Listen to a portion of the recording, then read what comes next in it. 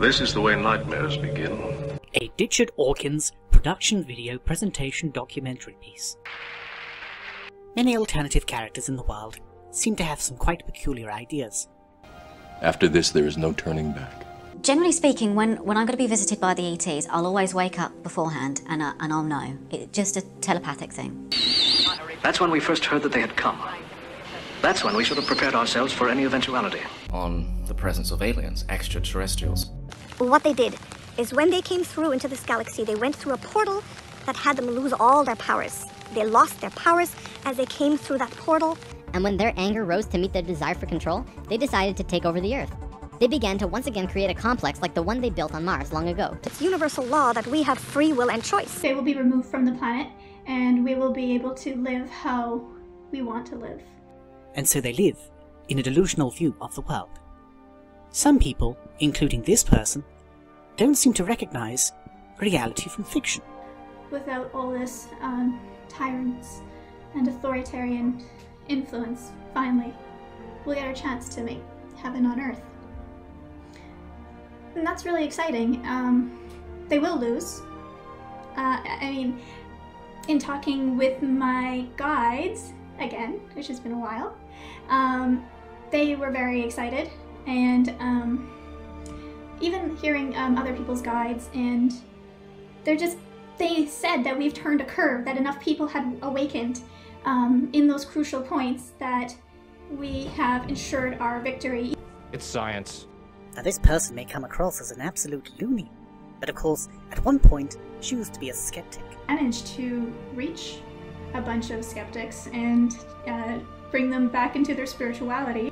How the mighty have fallen. Even though it doesn't seem like it, no, it seems like it's getting worse, all this BS that they're constantly trying to force on us, and it's going to look like they've won for a little bit. But they are definitely going to be removed from the planet. That's been unanimously, I mean, it wasn't even that we were saved per se, it was that we did it collectively. So you should all be proud of yourselves. Oh, I say we are grand, aren't we? Remember, when you hear the words of such clearly uninformed individuals, you have to wonder what level of insanity they're actually dealing with.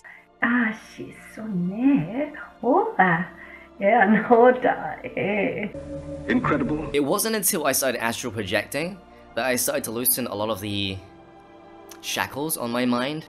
I think they recognize on some level that they are in fact deluded, but they refuse to do anything about it.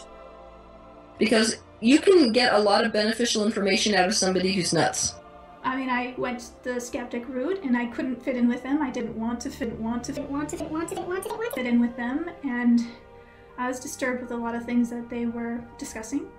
Well, it's not much of a philosophy, I know.